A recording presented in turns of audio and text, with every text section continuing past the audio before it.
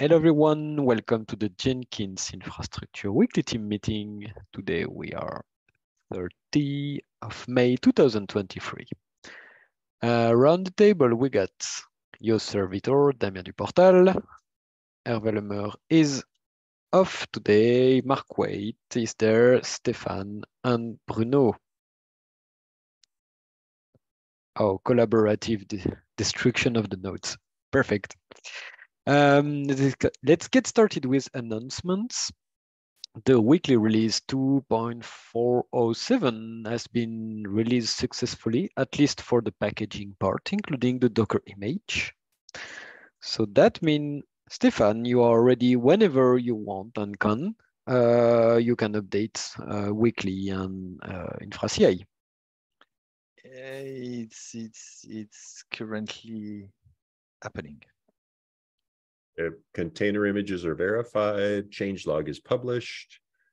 There are a few more items on the checklist to do, but they'll probably be done before the end of this meeting. Cool. Mark, just to double check, because we mentioned it 1 or 2 weeks ago. So it looks like that creating the tag on the Jenkins CI/Docker repository was effective, and in the few minutes, 10 minutes after that, only the new release version was pushed to the Docker Hub successfully. Is that correct? Yes. So I created the 2.407 tag in my local repository, and then did a git push -- tags. Unfortunately, that pushed 4 tags, not 1, because I apparently had some latent tags sitting in my private repository, in my working repository, that were not on the remote. I promptly deleted 3 of the 4 tags because they were junk tags that didn't belong there. But I was worried that I might have damaged the build process. But Damien, you said that it had safety checks that it would not attempt to push a tag that was too old. So those safety checks worked. Exactly. The setup of the job on Trusted CI, the current setup is discovers all existing tags. If a tag is removed, then remove it immediately from the build history. And finally, don't trigger a build for tags older than 3 days. Which means if by error someone changes a tag from the past, that's the situation you were in, that won't rebuild and override the existing image. Great. The downside of that setting is that if you want to rebuild a tag for a security reason, you have to manually trigger the build to force the system to trigger it. Otherwise, it won't pick it by itself. Thank you. Now that leads to a future topic of we need to append a build number suffix to the end of our tags, right? Because 2.407, while correct, is actually not giving us the facility to do a rebuild of something if we were to need to do it. Exactly. But that will be the topic of the SIG platform. Okay. But of course, that's the next step. But now for the infrastructure part today, we have demonstrated that now we are not overriding the tags, the existing tags, unless we specifically trigger a build. And that allows the contributor to have their pull request merge way faster. So in fact, that was not a mistake from you. That was a test of the actual working of that feature. That's well done. Yeah, the difference between a mistake and a test is very slim in that case. Got it. And now that means for infrastructure, the next step for us will be to see. I propose we wait for tomorrow's LTS, and next week we discuss again the topic of automating the release, the part build the Docker container image from the release. That could be as simple for today as release CI once finished the packaging, or maybe you can start earlier, but at the moment in time, the weekly release process should be able to create the tag on the repository by itself. That would automatically trigger the build on Trusted CI. That could be a first step to avoid someone having to do it as part of the release process. So I propose we wait for next week for discussing this one. Good for you? Yes. Let me take note of that element. Do you have other announcements? Yes, 2.407 is the first release that will warn users of our CentOS 7 container image that the operating system that container image is delivering will not be supported after November 16, 2023. So you may see noise in online forums, you may see noise in various places saying, hey, Jenkins is now telling me that we're not going to support CentOS 7 anymore. And the correct answer to that is yes, that is accurate. Beginning mid-November of 2023, the Jenkins project will no longer support CentOS 7. Yeah, it's Red Hat Enterprise Linux 7 is the base, but the vast majority of users are probably actually using CentOS, not Red Hat, not Oracle Linux, and not Scientific Linux. Nice. Expect. And there will be a blog post. Oh, isn't it? It is today, isn't it, Bruno? So I'll publish the blog post. We've got approval, I think so. and today was the targeted day for it. I was thinking the day was tomorrow, but I'll publish that blog post right now. Thanks. I'm excited. That will help a lot on a lot of cases. We should add the link of the blog post on that comment.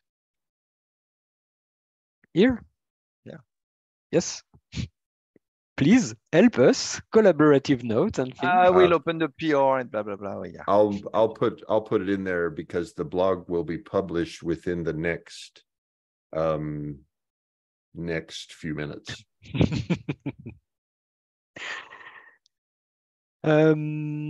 Upcoming calendar next week.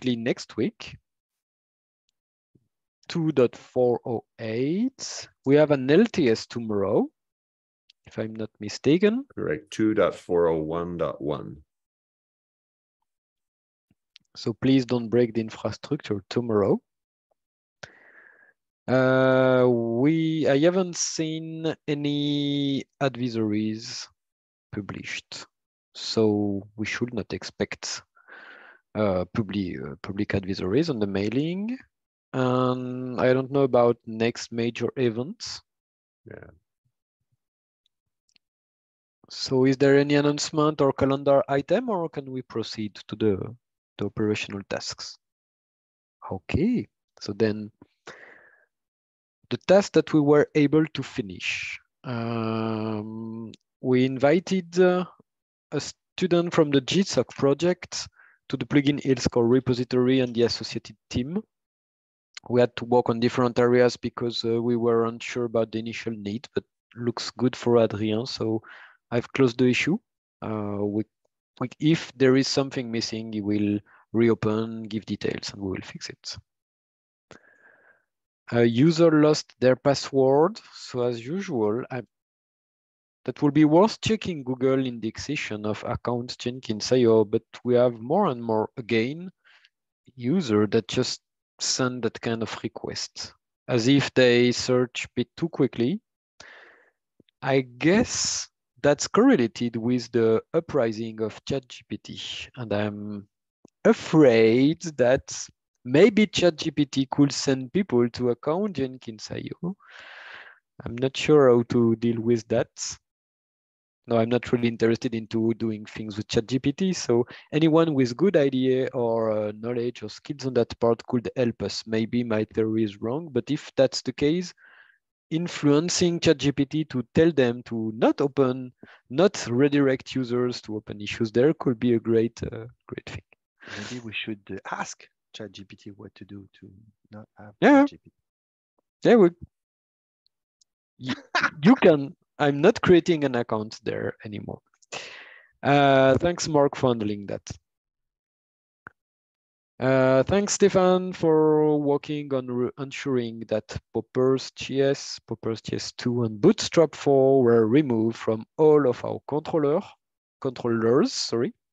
with all the involved chaos that we can have between the Docker images, the Puppet managed, the manually managed, everywhere.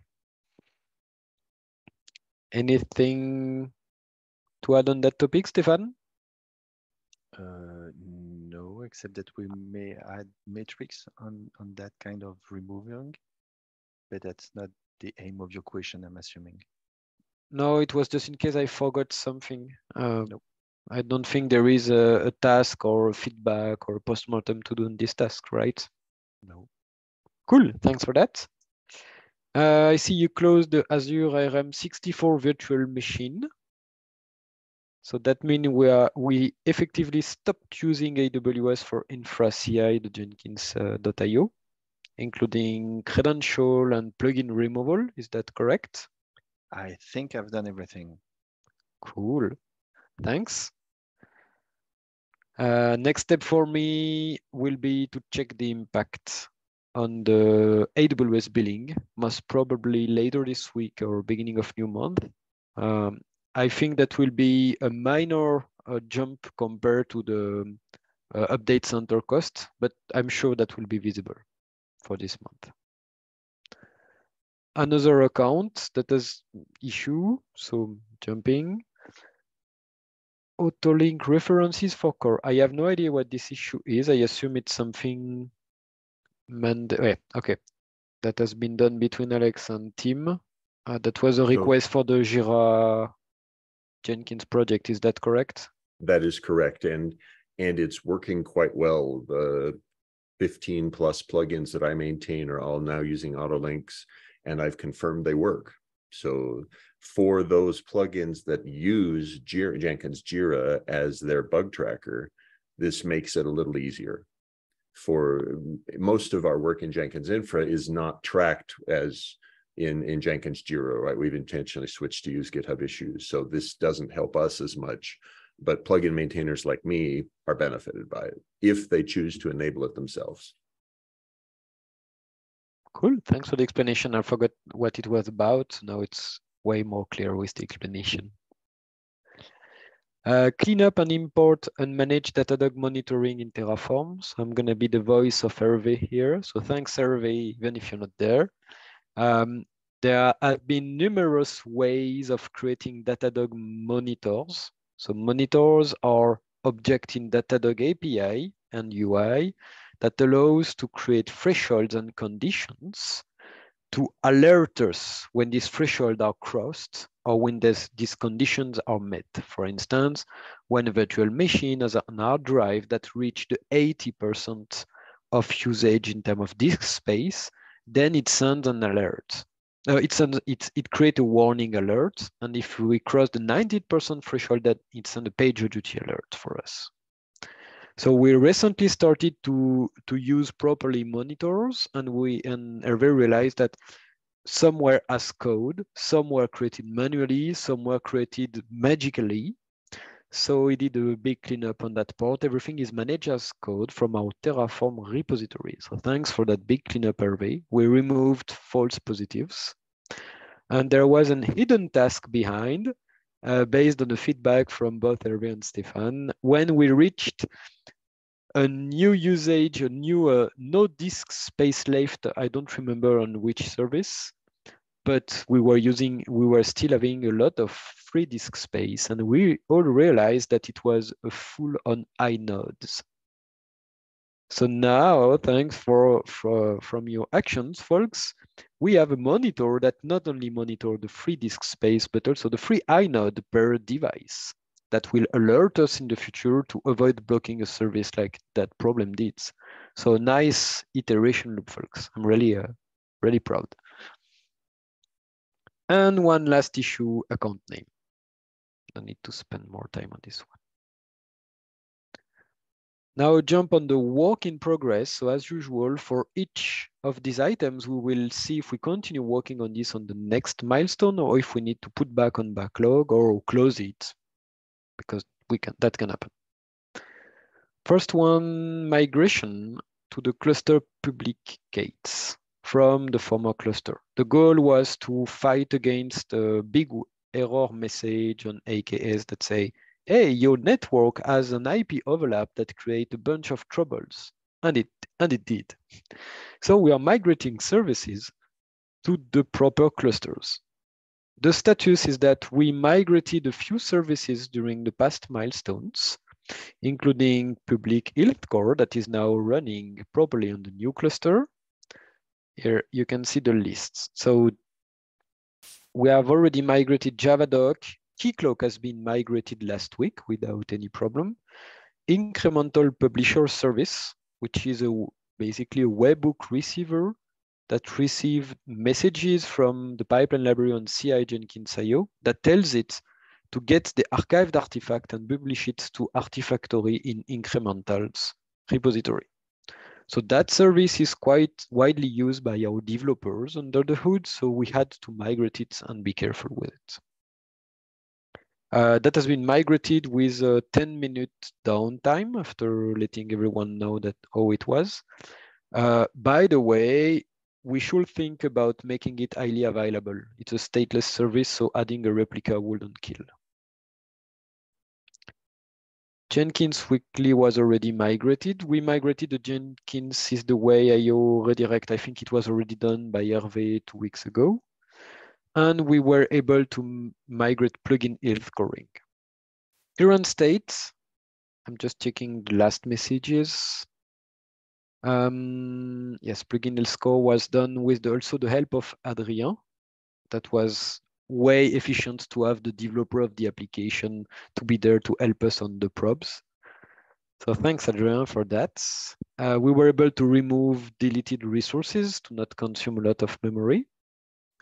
Just a point, we had a former DNS record for javadoc jenkinsci.org or no, it was for wiki. One of the two websites did add the old DNS record pointing to an IP instead of being a CNAME to the whatever Jenkins.io name. So that broke the service after deleting the resources. So we were able to fix that. It's managed as code now, so we shouldn't have the issue anymore. And next step is to migrate. Work is in progress. That should be done later today. Rating Jenkins.io, which is used on the changelog pages of Jenkins.io when you have these health icons that you click to vote and rate the releases. And uplink Jenkins.io, which is used for telemetry sending from Jenkins controller all over the world, so we can get some statistics. So both of these services have the same topology. They have a PostgreSQL database and 2 pod replica running on the cluster. So we are going to migrate both at the same time in 1 or 2 hours. I expect starting to work on the critical one, LDAP and get Jenkins.io, but we will decide that with Hervé when he will be back from days off tomorrow, because we need to be 2 full-time for migrating these 2 critical services. So almost there. Any question? Okay, so we continue working on this, obviously, until the new cluster handles all the workload and we can clean up all the former resources. Next one, migrate trusted CI Jenkins.io from AWS to Azure. So we worked both Stefan and I on this one. Stefan was my rubber duck. The world data has been migrated to the new virtual machine successfully. So the next step is to run the effective migration of trusted and see what happened. So the proposal date is Thursday, 1st of June. We might start tomorrow, but yeah, as a good and really wise tip from Stefan, maybe wait for not doing it a day of LTS, even a few hours after, because I'm sure the LTS will be done quickly. So that's why the proposal for Thursday. Until then, the next step will be taint the virtual machines. That means destroying and recreating machine from start to clean up every temporary trace that we might have left on the data disk. That won't trash the data already migrated. We won't, because the data disk won't be tainted, only the virtual machines. And then we will see what will be the next steps. There might be some fine tuning afterwards, especially on the security groups. But now we have reached the same quality level and same feature set as what we have on AWS. So we should be able to proceed for the next steps.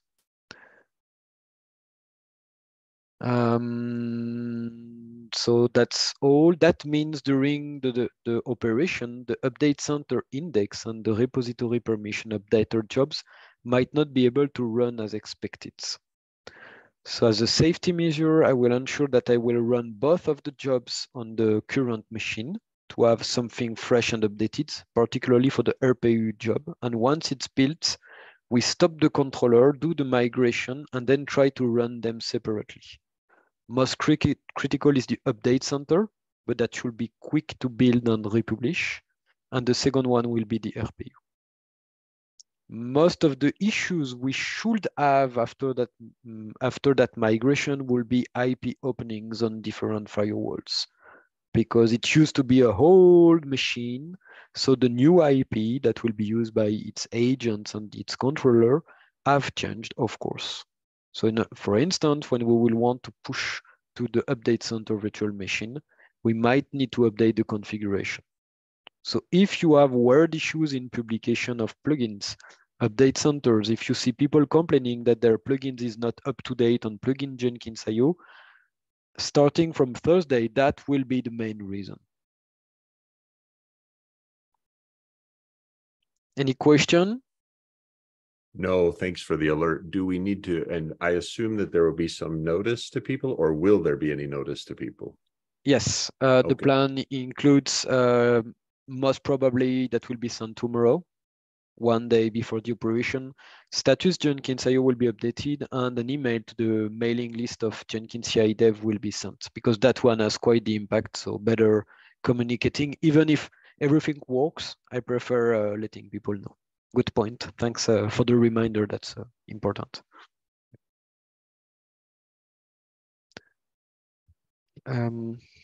Send email 31 of May, 1 day prior. All DNS has been set to with a TTL of 60 seconds for both operation, cluster, migration, and trusted. Next task, install and configure Datadog plugin on CI Jenkins.io. So Hervé and I worked a bit on how to make the Datadog plugin installed inside the CI Jenkins.io container to communicate in UDP with the Datadog agent running on the host machine behind. It's mostly a question of setting up the agent to listen on the proper network interface so the container can reach it on the host. Because by default, the agent only listens on localhost, which is not available. The localhost of a host machine is not available from a container. So that's only a set of finding the proper Puppet setup for the agent. So its agents.yaml configuration file will be updated to listen on the proper network interface. Hervé told me we'll be able to continue working on this on the next milestone, so I will keep that issue there. He did some successful manual tests on the machine that have been overridden since then by the agents. So it's in a good direction, and we should be able to have way more information on CI Jenkins.io. Hervé was pretty excited about this topic because that could help a lot on the bomb build slowness and CI Jenkins.io wide behaviors. We had a question about adding a repository Jetpack. So a contributor should be able to build their own their plugin. I haven't had time to look on this one. Most probably we will act on short term by adding an exception on ACP. So their build will, instead of ACP trying to get on our JFrog repository, it will directly bypass ACP for that specific repository. We need to help the user as soon as possible. So if it's okay for everyone, I will keep that issue on the upcoming milestone. Upgrade to Kubernetes 1.25. I've started reading the changelog. We might have issues with the PSP and a few depreciation. So that need to be reviewed thoroughly. So I'm still currently trying to evaluate the impact on our clusters. The idea will be planning for a Kubernetes cluster upgrade next Monday for DOKS and CI Kate. So the two clusters used by CI Jenkins IO. Because this one doesn't have anything related to high availability, load balancer, or persistent volume. They don't have these three features, so that could be easy to start with them. ACP is unreliable. We didn't work on this one. So that was a time management mistake for this one. Right now, the next steps will be being able to have inbound agent for the Azure VM agent on CI Jenkins IO. I'm keeping this one because I'm sure Stefan and I can work on this later than this week. Ubuntu 22.04 upgrade campaign has spent some time cleaning up 2 of our machines that are ready to be upgraded. These machines are the 2 OSU-OSL machines, meaning Lettuce and Edamame. The proposal is migrating this one as soon as possible because they don't host any service, so better upgrading them. The idea is that if the upgrade goes properly, that means we can immediately jump and update on Puppet Jenkins IO, which is also a virtual machine updated on OSU-OSL. Why these 3 machines are special? They are virtual machines or bare metal machine, I'm not sure. I think it's virtual machine hosted by the OSU-OSL organization, which is a University of Oregon. The question is, if we upgrade in place the distribution and reboot, will the kernel work with the virtual machine hypervisor behind? So if we lose Edamame or Lettuce, that's not a problem, and we will ask them, and we will know what is required for the upgrade before breaking Puppet Jenkins IO. That could be way more annoying.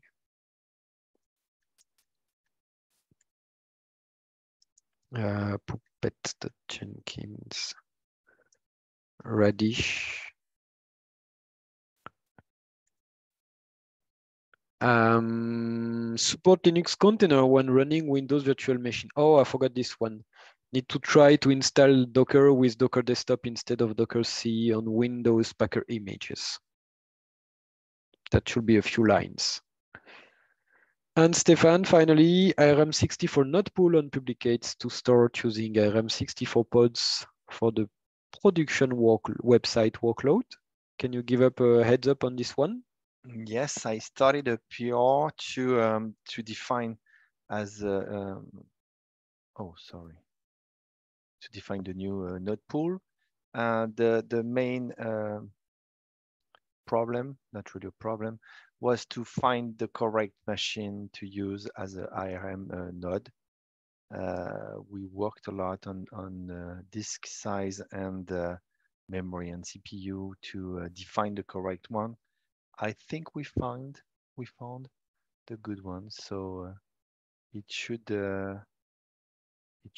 go ahead now, and maybe we will have to we'll work a little on a new node pool for the Intel one to just rename the node pools and to have something more coherent. Yep, homogeneous.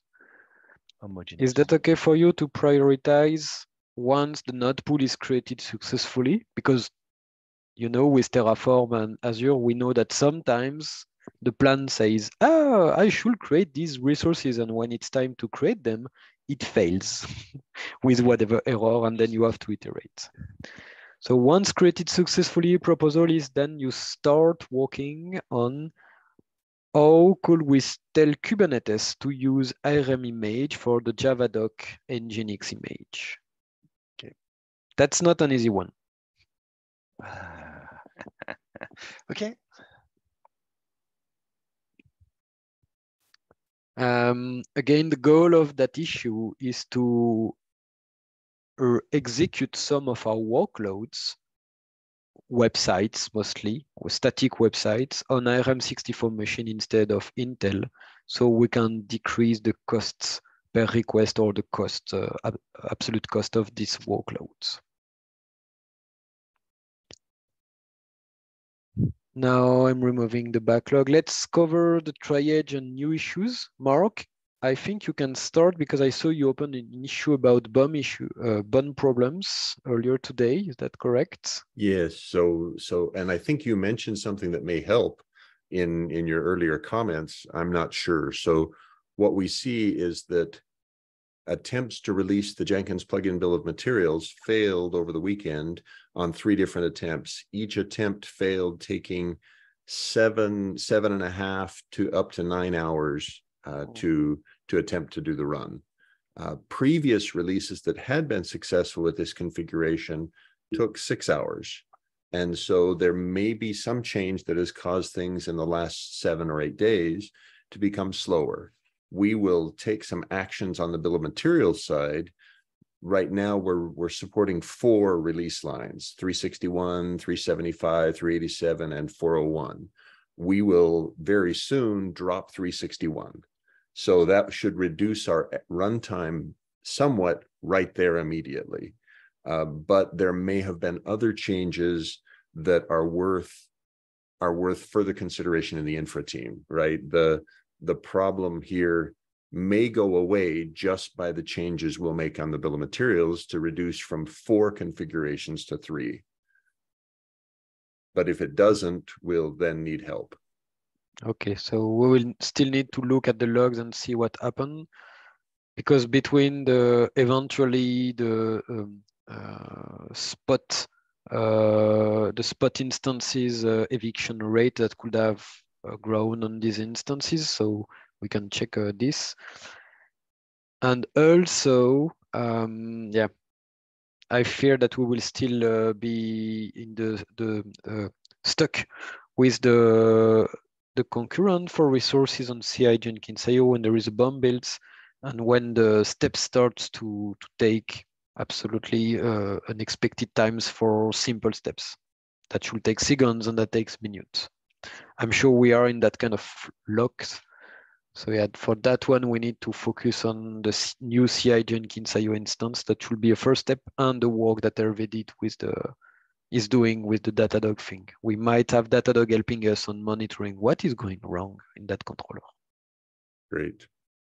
Yeah. So there are plans already for the bomb to take some actions.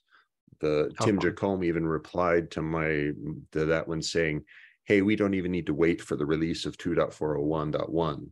We could drop 2.361 immediately. And I think it's a valid statement, because 2.361 has no known security vulnerabilities, and users should be running 375 or newer. Actually, they should be running by now 387. To decrease time, needs to investigate that Datadog plugin could help. Okay. So I've added this one on the upcoming milestone. Now we have a request by Gavin for Matomo, GitHub Docker repositories. Yes. He created a repository and we removed it because we didn't add news for months on that topic, even after asking him. So he recreated everything. So we have to edit this, and I will take, or Hervé will take, just scan the configuration state of that repository and everything. I assume it's the part for replacing Google Analytics by Matomo, which is back in the pipe. Yes, that should help us on not depending, because it looks like even Olivier doesn't have access on Google Analytics. So yeah, he doesn't have enough permissions to grant me admin on to migrate some of the properties. These are objects inside the Google Analytics API, as I understand. So we will have to wait on July for automatic migration by Google Analytics themselves. But that was a discussion, and Hervé was willing to help to have our own Matomo service.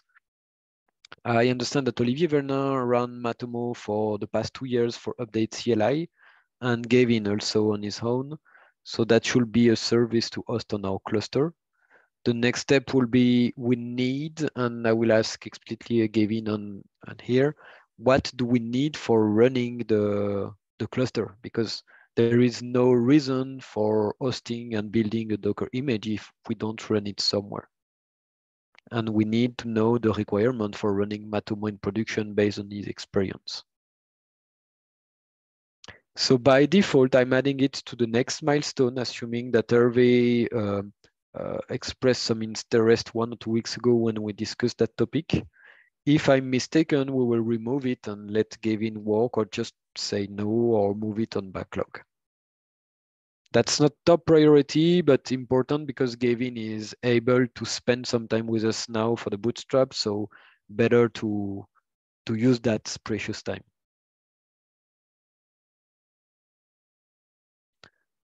Mark, you opened an issue about Artifactory bandwidth assessment. Oh, I forgot to work on this today. Oh, crap.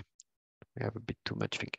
So the idea is, after a meeting with JFrog last week, we have 2 brownout sessions to do. So brownout will be us changing a major setting on the repositories and see the effects on both the build on the infrastructure and the build from the outside contributor.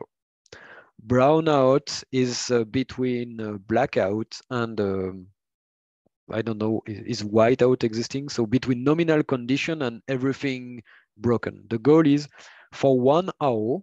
So we let user know a few days ago that that day during 1 hour, we will change that setting that might have that impact and will most probably break your builds because we want to see how it breaks. The first one will be once validated with the one time with the Git repository to see if we can disable the Maven repo one, making it private only.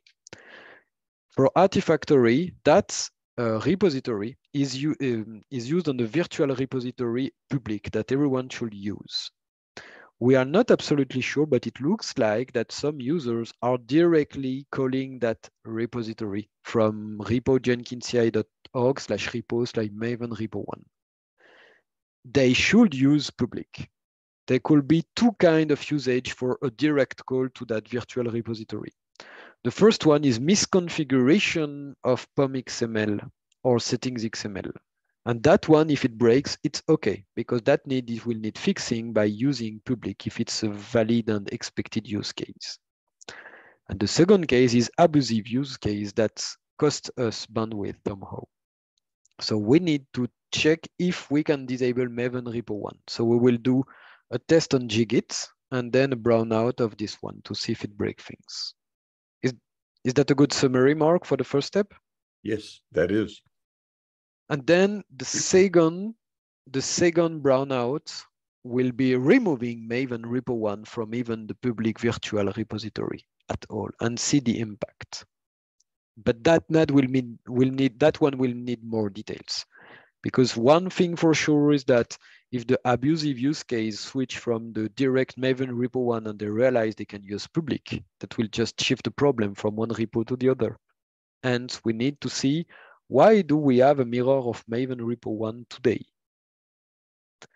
That one might need some fine tuning of the ACP though, because ACP, if it cannot find an artifact, then it will need either to fail abruptly and then we fix the POM XML dependency, or eventually directly have ACP downloading artifact from Maven repo one instead of our JFrog repo and caching everything still to keep the caching on an infrastructure.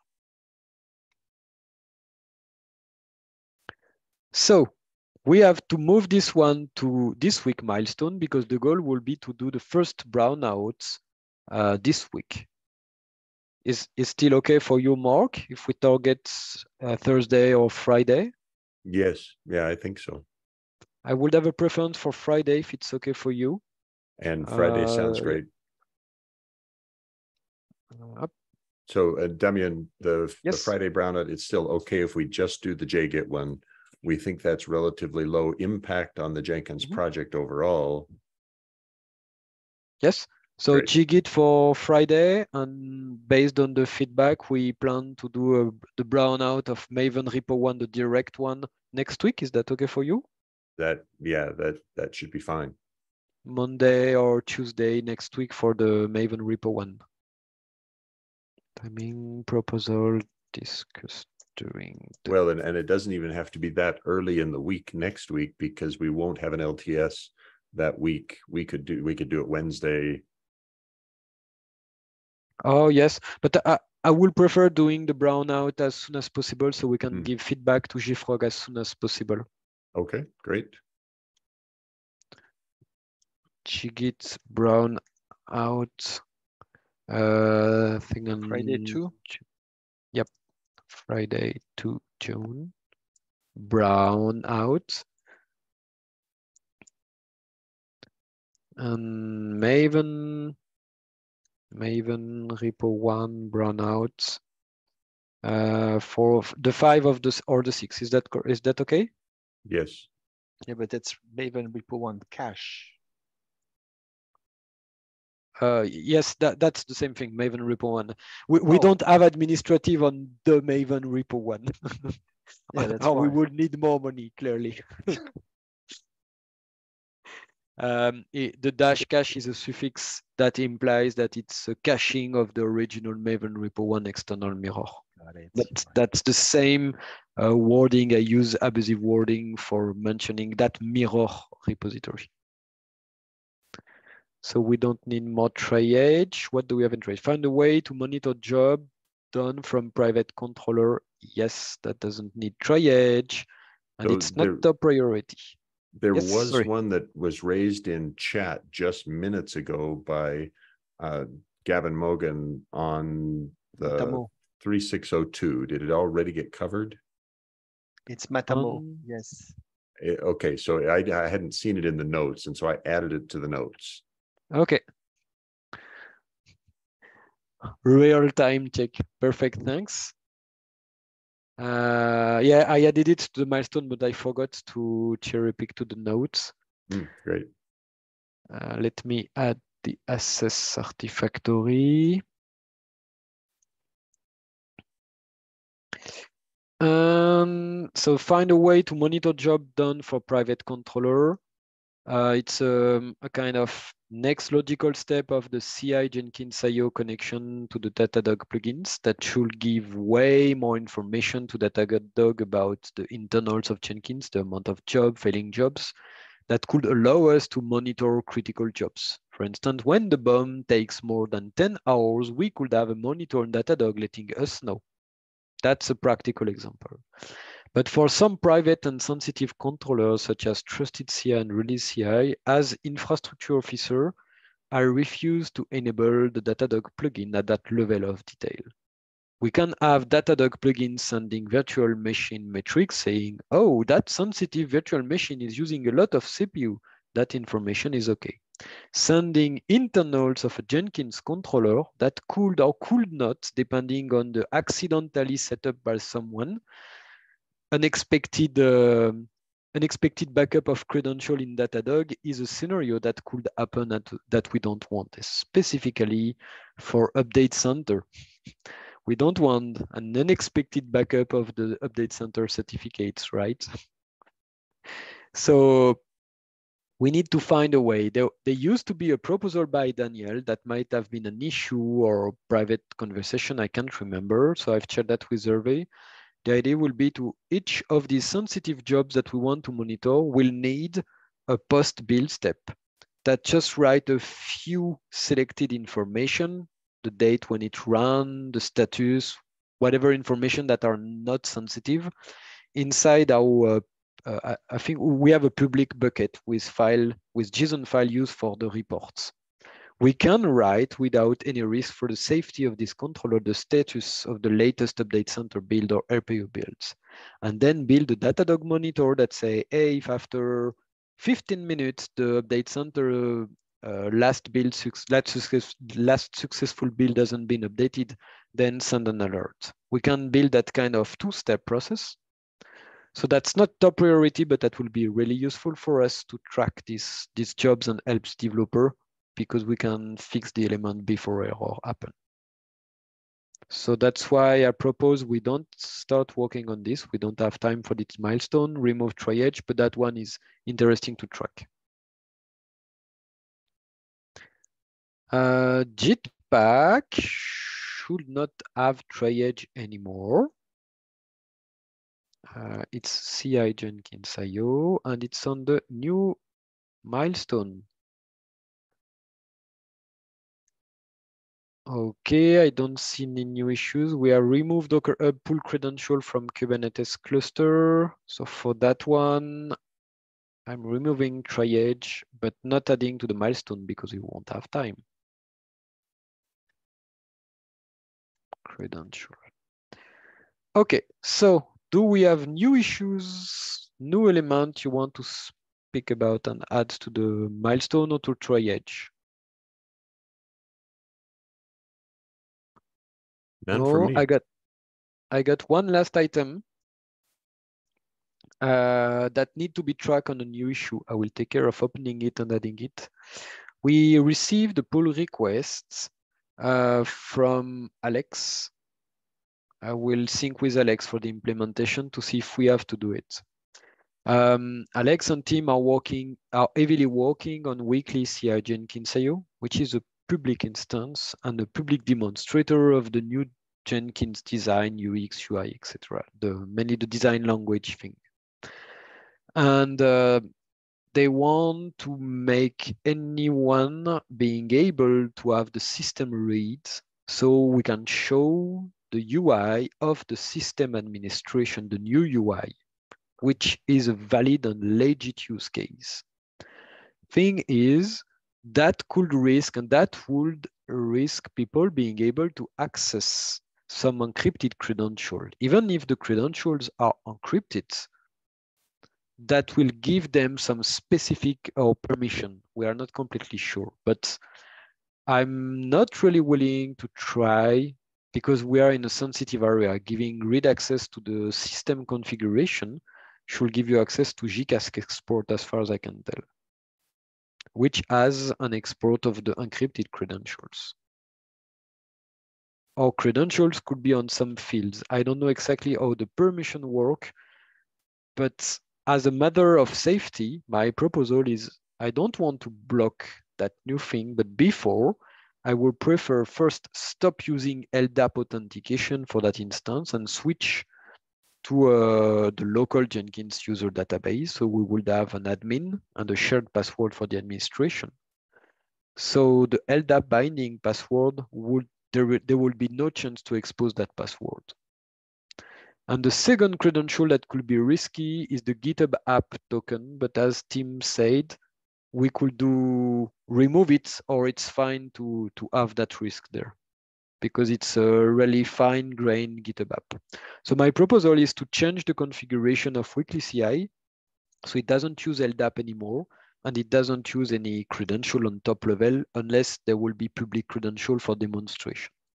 So then we couldn't have any risk of anyone accessing sensitive credentials here. So the real concern, or the remaining concern, seems to be that LDAP binding credential, and that the only way to stop using that is to stop using LDAP as the authentication system. Okay. Exactly.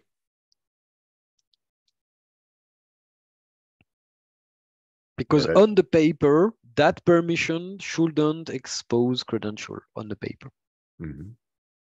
But once the credential is exposed, that's annoying because that's a public instance. So yeah, better. And also I want to suggest to Tim and Alex that we could create a Dumi agent. So that will mean a SSH agent machine running outside Kubernetes. That could be a tiny virtual machine somewhere, if they need to demonstrate the UI of the nodes pages. But that's not for now.